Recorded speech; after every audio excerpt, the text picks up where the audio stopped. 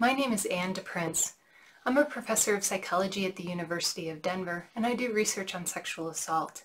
I'm here today to ask you to start by believing.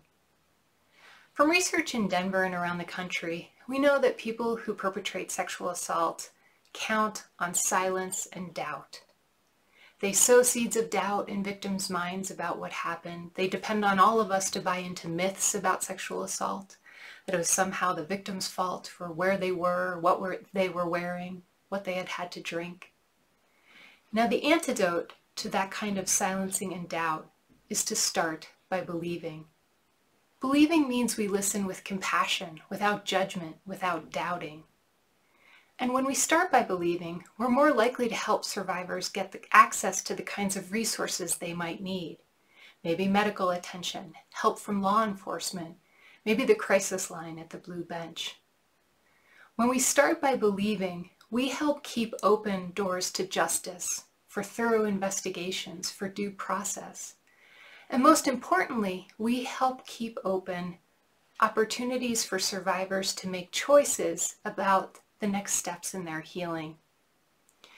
Now, the costs of not believing don't make the headlines, but those costs are really high. Perpetrators can continue to sexually assault. Survivors might be left on their own to grapple with the very real consequences of sexual assault. Things like post-traumatic stress disorder, depression, even suicidality. So what can you do?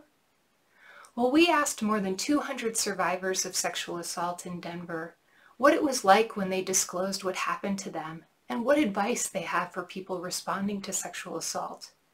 And here are 3 things you should know.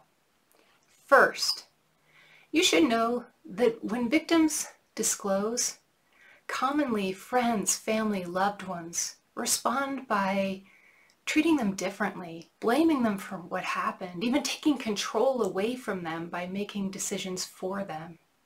You can do better. You can start by believing and focusing on helping survivors make choices about the resources that they may want or need. Second, you should know that survivors might need different kinds of things in the aftermath of sexual assault. Some might need help with academic work if they're in school. Others might need medical services. Some may need psychological support. Others might need information about what it's like to make a report to the police. Now, survivors should always be in the driver's seat when it comes to making decisions about the resources they want and the steps they want to take. What you can do is understand what kinds of resources and options are available in our community so that you can be part of giving accurate information to survivors so that they can make informed choices about the next steps that they want to take.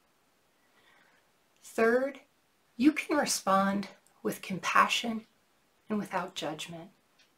Now, when people disclose sexual assault and the kinds of responses they get are judgments and questioning, it's really likely that survivors are going to shut down, that they might not tell anyone else what happened, that they might not ask for help when they need it.